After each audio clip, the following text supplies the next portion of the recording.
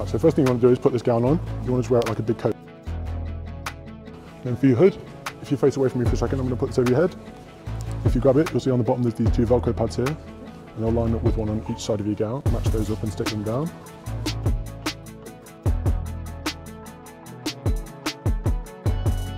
And with your cap, you want the long side to go at the back, and you just put it straight on like that.